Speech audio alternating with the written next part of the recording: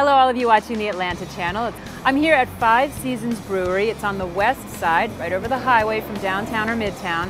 It's a really industrial area full of former meat packing businesses, and this building is actually a former brickworks. It's over 100 years old. That's the foundation of the restaurant. It's a modern day tavern here. They source locally, they use organic produce, and it's very seasonal, of course.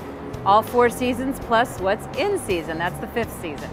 They make their own beer here. You're always going to have fresh selections. They're actually pumped from kegs down in the basement where they're brewed. To go with that, they have modern bar food options. Everything from a simple, delicious buckwheat pretzel with a cheesy mustard sauce that's so good, to really complex dishes like a duck that's marinated Asian-style sweet and sour with a Coca-Cola sauce.